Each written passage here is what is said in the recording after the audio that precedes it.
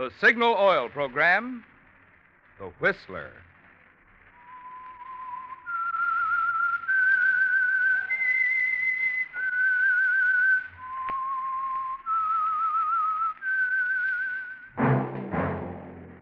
That whistle is your signal for the Signal Oil program, The Whistler.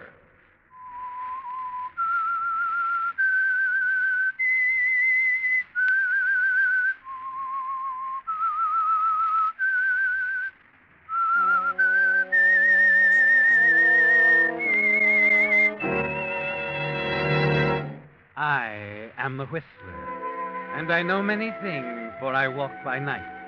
I know many strange tales hidden in the hearts of men and women who have stepped into the shadows. Yes, I know the nameless terrors of which they dare not speak. Yes, friends, it's time for the Signal Oil program, The Whistler. Rated by independent research, the most popular West Coast program in radio history. And Signal gasoline is tops, too, tops in quality. It takes extra quality, you know, to give you extra mileage. And Signal is the famous Go Farther gasoline. So look for the Signal circle sign in yellow and black that identifies friendly dealer-owned Signal stations from Canada to Mexico. And now, the Whistler's strange story. The Body Off Billingsgate.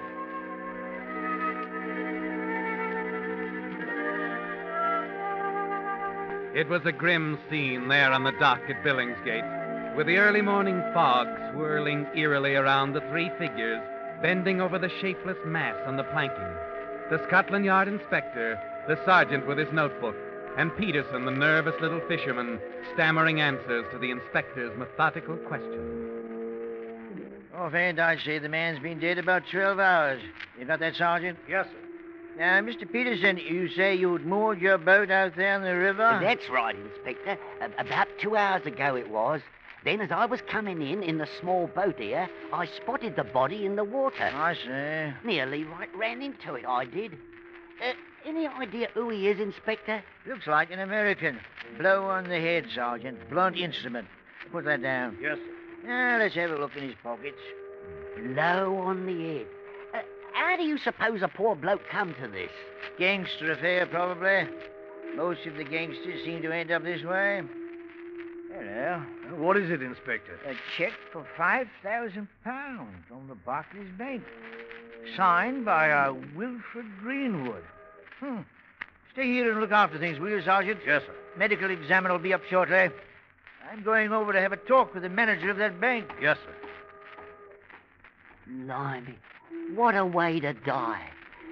How do you suppose You heard what the inspector said, man. Blunt instrument.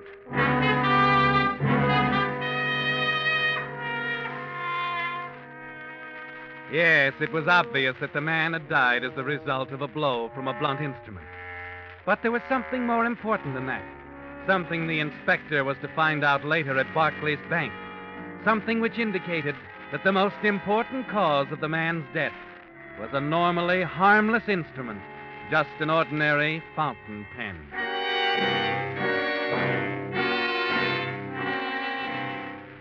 It had been more than a month before, in a fog like this one, that Victor Milton groped cautiously toward the glowing yellow rectangle of an outdoor telephone booth in the murky darkness, Yes. listening.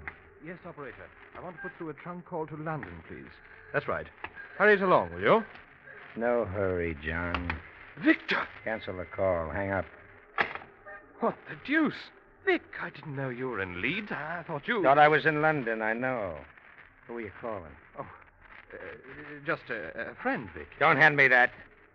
You're the boy who's been tipping off the opposition, aren't you, Greenwood? You're wrong, Vic. I've nothing to do with it. 2 weeks since you joined the organization. 2 weeks since the other mob's been knocking off our trucks. Funny coincidence, isn't it? No. Wait a minute, Vic. I can explain. You can begin by telling me who you were calling in London. I told you, just a friend. Quit stalling. I got a train to catch. Who was it, John? You better talk or I'll... No, you won't. Drop it. Drop that gun. Tell me who you were... Call it. No. I won't tell you, Vic. I'll kill you. Give me... Get back. There. There, that's better. Vic, Don't do it. Don't!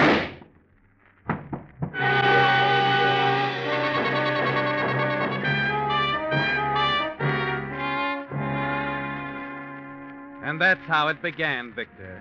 With a young man named John Greenwood dead at your feet at a public telephone booth in Leeds. You bend down quickly, take his wallet and gun, and hurry off into the night. It's 3 blocks to the railroad station, and the train's due in 5 minutes. You stop for a moment on a bridge over a canal near the station, drop in the gun and wallet, and then hurry up onto the station platform. Toppy, in here. This way, Toppy. Okay, got it. Ooh, thanks. Thanks a million. Oh, you're not Toppy. Tuppy? I must sound awfully silly. It's a family nickname for my brother. I thought you were Tuppy, you see. He was never on time for a train in his life. Well, I'm sorry to disappoint you. Oh, it's not that at all. It's just... Well, if you'd be good enough to sit down, I shouldn't wonder if I could start reading my paper. Oh, I'm so sorry. I didn't realize we were in your life. Sure. Sure, go ahead. We'll sit down over here. Thank you. Well, who's the old boy? Colonel Blimp? He'll hear you. That's funny, isn't it? You never know who you'll run into in a fog. Colonel Blimp or Or what? an angel from the first cloud on the left. You Americans always come straight to the point, don't you? How did you know I was an American? Oh, the way you talk. Oh, now, wait a minute. I've only been here for 2 weeks, but I've been working hard. I say bowler instead of derby, petrol instead of gas. You're as bad as Tuppy. He wants to sound like an American and can't pull it off either. I do wish he'd got here. You're not worried, are you? No, but he promised to ride to London with me to see Father. It's my first trip to town in almost a year, you see. I've been at school in Leeds and... Oh dear, I must sound like an awful chatterbox. Oh, not at all. What's your brother doing in Leeds? He's just taken on a new job. Commercial traveler, paints, hardware, that sort of thing. He's young, of course, and a little irresponsible. But he'll settle down. No danger of Tuppy's turning into a spiv. Spiv? Yes, you see, a spiv is well, It's a new word in our vocabulary, sir. An unfortunate addition, I might add. Oh, how do you mean, Colonel? Captain. Sorry. It's quite all right. A spiv, sir, does no work, pays no taxes, produces nothing of value, yet flourishes like the green bay tree. Black markets, hijacking, and so on. Shameful thing, shameful. Well, now you know what a spiv is. It serves me right. When did we get to London? Around midnight. Oh, wonderful. I'll see you home. Oh, I couldn't, really. Oh, not another word now. After all, I have to do something useful now and then. What do you think I am, a spiv?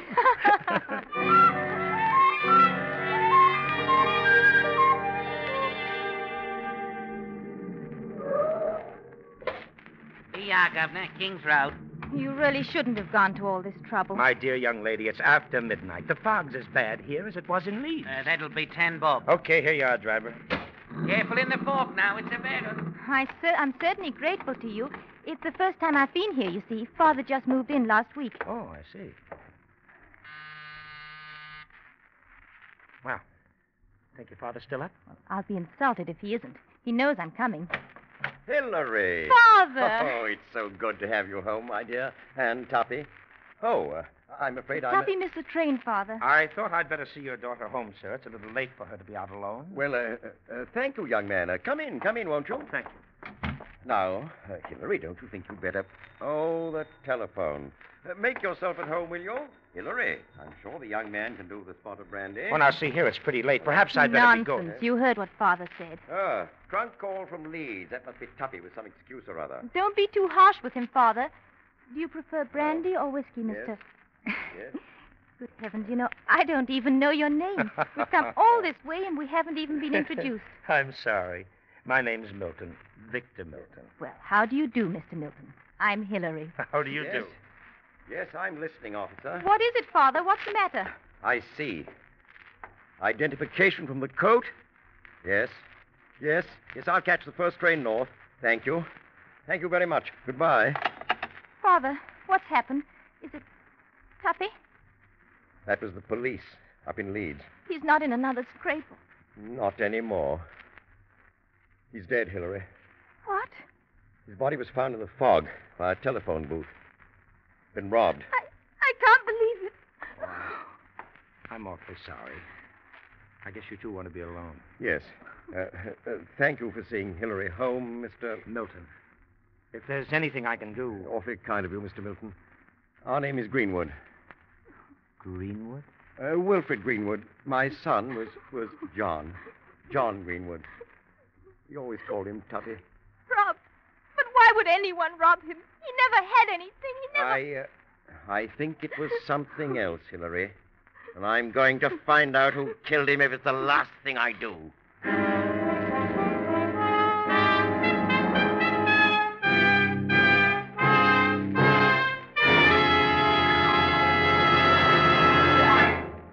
With the prologue of The Body Off Billingsgate, the Signal Oil Company is bringing you another strange story by The Whistler.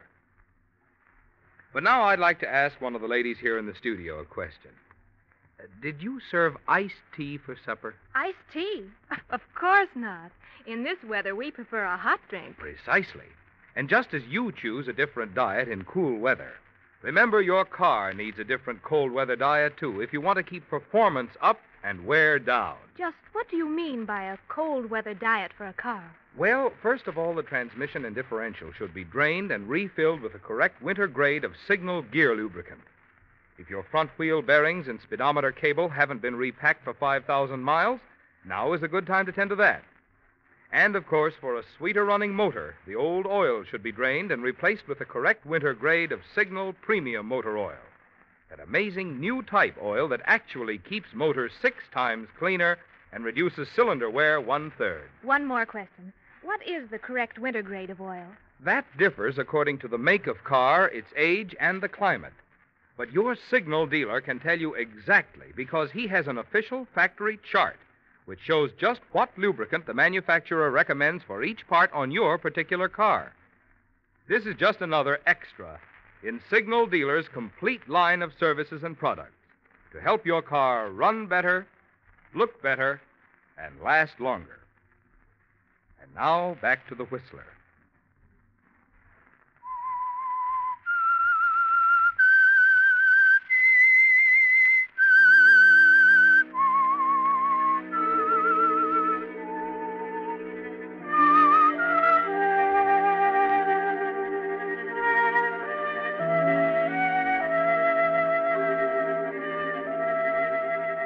It's a terrible shock, isn't it, Victor? The knowledge that the man you killed in Leeds was the brother of the girl you met riding up to London. John Greenwood, Hillary's brother. And it's hard for you to believe that her brother could be like that. That he could be the son of an obviously influential and respectable citizen like Wilfred Greenwood. But that's the way it is, Victor. A thing that might happen once in a million times has happened to you. It unnerves you, doesn't it? But not enough to destroy your role as innocent stranger. They haven't the slightest reason to suspect, Victor, and you decide that their friendship might be valuable. You send flowers and condolences to John Greenwood's funeral, then wait a few days before telephoning Hillary. Oh, hello, Mr. Milton. Thank you so much for the flowers. Oh, I'm sorry I couldn't do more to help. But I realize that at such a time... You've been most thoughtful. Father appreciates it, too. I read about some flowers this morning in the Times. Oh? Yes, the carnations are blooming in Hyde Park. Say, I'll bet you haven't been out in the fresh air for a week. Well, as a matter of fact... You haven't. That's right. Only... You know, I think a stroll through the park or perhaps some boating would be just the thing for you. Well, I think so, too, Mr. Milton. I'd like very much to go.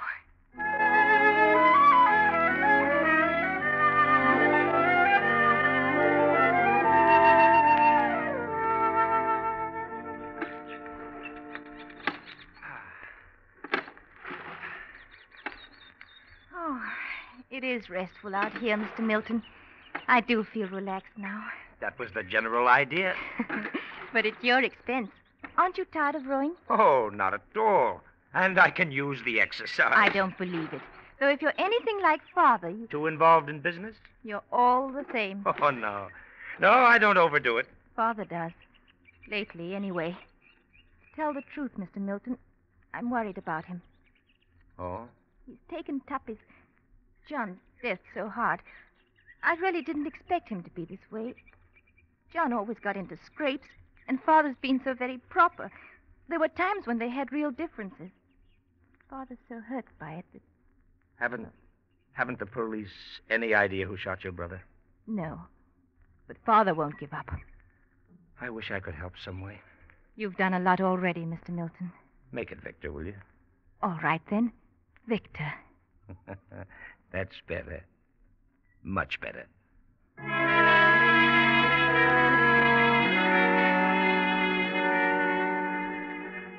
Yes, Victor, it's going well. And as you continue to see Hillary during the days that follow, you begin to feel more secure. Knowing the friendship of influential people like the Greenwoods makes everything solid. The suite at the Carlton, the office in Oxford Street. Your pose as the enterprising young American businessman. Yes, Hillary will solve some problems, but not all of them. What's wrong, Ernie? What's holding us up? Money. They got 2 of our trucks again last night on the Great North Road. Suit and materials, tweeds, worsteds, close to £4,000. Oh, I'd like to know who's tipping them off. Oh, could be anyone. They've got a man on every corner. There's no getting away from them. We need money, huh? Yeah, quick. All right, Ernie. All right, I'll get it. Who do you know over here? Well, you just... I said I'd get it. Never mind how. All I need's a little time.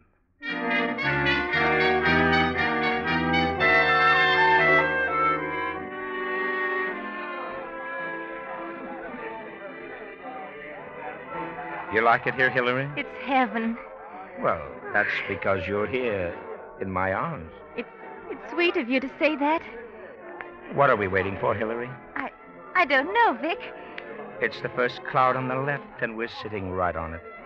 Together. I never want to let you get away. Would you think it's strange if I proposed right here on the dance floor? Well, Vic, you shouldn't. What will Father... He won't object.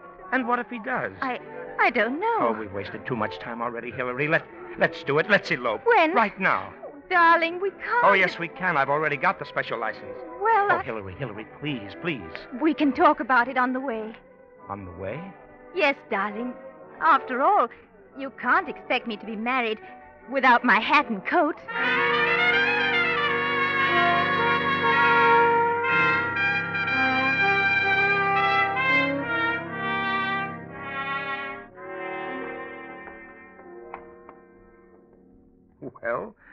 Well, go ahead, Mrs. Milton. Ring the bell. I feel so nervous now that we're back, Vic. I don't know how to face Father. Why so jittery? He's all prepared. You wired him, dear. I know, but... Here. I'll ring. Come on, chin up, darling. I don't know why I'm acting like this. Hello, Father. Well, Hillary, you did get back. And you, Victor, married to my daughter. That's right, sir. Well, what are we standing here for? Come in, you two. I've had the champagne on ice ever since I got your wire. Father, you darling.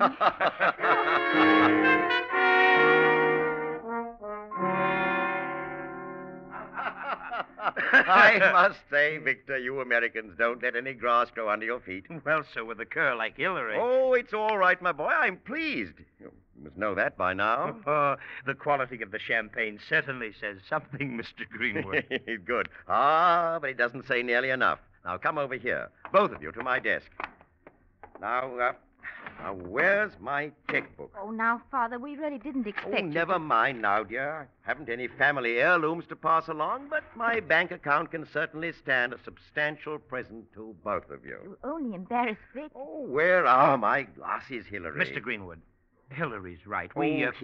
I can't see without them. Vic, you make out the check. But, sir, Go on now. You may as well do it, darling. He always gets his way. Well, all right. What's the date? Darling, our wedding day. How can you forget? It's October 11th. Oh, sure. Oh, I'm all mixed up today, darling. October 11th, 1947. Oh, now, let me see. October is the 10th month, isn't it? That's right. Mm-hmm. 10, 11, 47.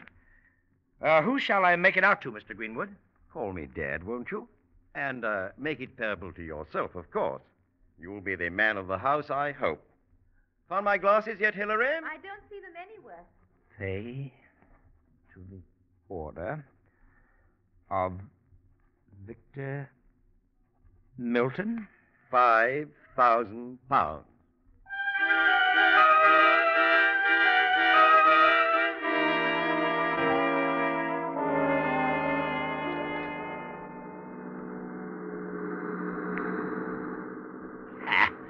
£5,000. You sound like you don't believe me, Ernie. I'll feel better when I see it. Skip it. You better keep your eyes on the road. If they hijack us again tonight, we're through. How much farther to Leeds? 10 miles. The boys are meeting us at the warehouse and the... Crikey! What's the matter? Look up ahead. It's a roadblock. Gun it up. I can't. Give her the gas, I said. The load's too heavy. We'll tip over. Who is it? Do you know them? It's them again. The same ones. I know that lorry of theirs. Let the truck go then. Let it go. Jump and run for it. No, Vic, we ain't got a chance, Vic!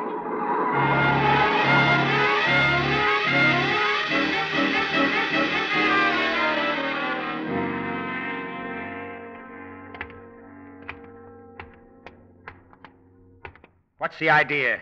Where are we? Keep moving, mate. What did you do to Ernie? Keep moving. Nice bunch of guys. Pulling me off my own truck. Slapping a blindfold on me. Driving me for miles. Maybe your wish it was further. All right. Hold it here, mate. Come in. Where did you find him? He jumped off the truck when we held it up. All right, mate. You can take off that blindfold. Here, I'll do it. Fine thing. Shoving a guy around like... What the... Vic! Mr. Greenwood.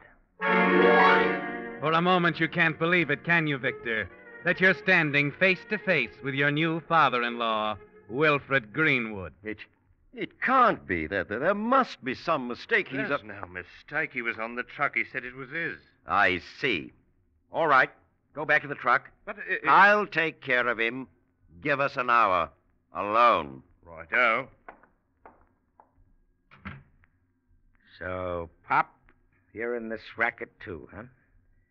You're the guy that's been hijacking my trucks. It was you, Vic. You killed John. I don't know what you're talking about. I've had men working on my son's murder ever since he was killed, and I told them to bring me the man who did it, no matter who he was. They brought you, Victor, and they don't make mistakes. Simple as that, huh? Of course, Mr. Greenwood, now that I'm your son-in-law... Hillary is better off rid of you. Wait a minute. You can't shoot me without... You didn't wait for it when it was John. No, Vic, You're doing nothing. Oh, let go! Give me that gun. Give it to me. There. That's better, Mr. Greenwood. What are you going to do? I haven't much choice. Oh, you won't get away with it, Vic. My men will be back here in an hour. I can get lost in England in less than an hour. You'll never stop running. I'll be alive, Greenwood, and with enough money to run a long ways, thanks to you. What? Your check for £5,000. Vic, you did kill him, my son, didn't you? Yes, I killed him. Thought you were smart planning him in my gang as a stool pigeon. Yes, I killed him, and I'll even show you how. No, Vic!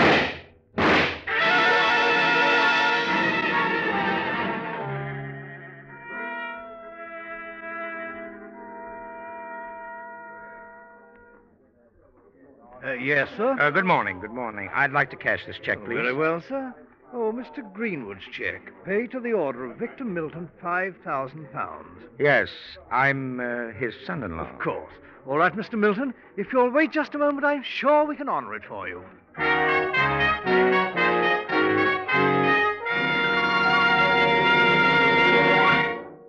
The Whistler will return in just a moment with the strange ending to tonight's story.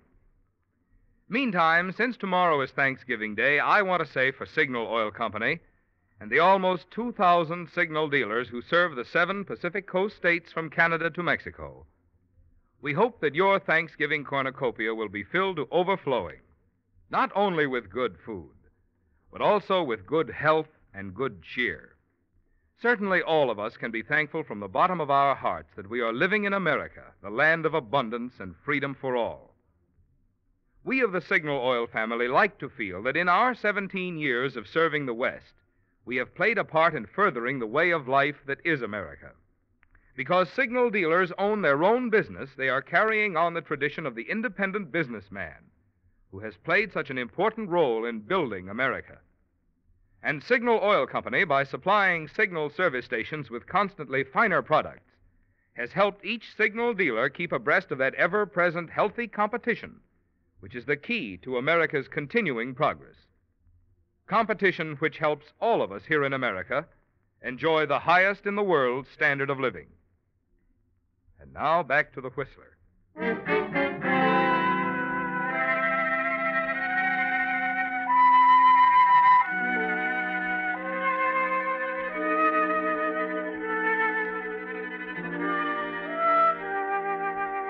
Yes, the man discovered by the fishermen at Billingsgate died from a blow by a blunt instrument, according to the records at Scotland Yard.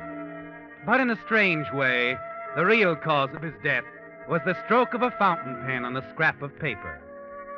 If another man had held the pen, the victim might never have died. But the fatal pen marks could never be erased or changed. They were still there on that check for £5,000 found in the dead man's pocket, signed by Wilfred Greenwood. Even 12 hours in the cold water of the Thames River hadn't blurred a line. The Scotland Yard inspector waited quietly as the cashier at Barclays Bank examined the check carefully. I say the check is wet, Inspector. It's... Yes, the man it's made out to, this Victor Milton, was found dead at Billingsgate dock a few hours ago. Oh, I see. A suicide, Inspector? Hardly. Gangster affair, I'd say. Revenge for something the bloke had done. You've seen that check before? Oh, yes. Only yesterday Mr. Milton was in trying to cash it, Inspector. We had to refuse him, of course. Why is that? I felt quite badly. He acted so strangely, almost desperate. I dare say he was. It seems he'd written the check himself for Mr. Greenwood to sign, but he post-dated it. I explained that the check couldn't clear for another month. He post-dated it? Yes, it was dated 10/11/47. You see, he was obviously an American, and they write a date differently than we do. They put the month first and the day next. While here in England, of course, we put the day first and the month second. Then this check he wrote is just reversed. He meant to indicate October the 11th, but actually in writing 10/11, he made it November 10th. It's odd. Just a difference in custom. That's right. But I had to tell him we couldn't honor the check until a month from now. Strange fellow, you know. He seemed so anxious to have the money. But when I suggested he have Mr. Greenwood write him another check, he didn't say a word. Just looked at me and walked out.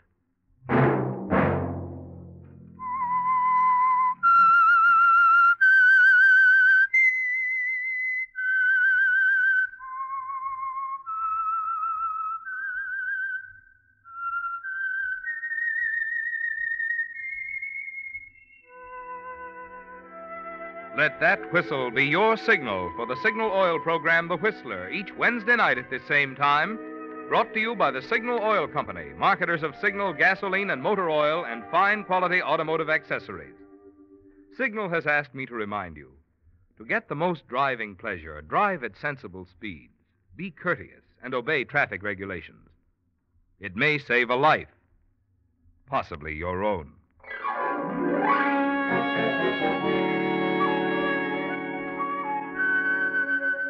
Featured in tonight's story were Wally Mayer and Alma Lawton. The Whistler was produced by George W. Allen, with story by Leslie Edgley, music by Wilbur Hatch, and was transmitted to our troops overseas by the Armed Forces Radio Service. Next Wednesday, for a full hour of mystery over most of these stations, tune in a half hour earlier. Enjoy The Saint as well as The Whistler. This is Marvin Miller speaking. This is CBS, the Columbia Broadcasting System.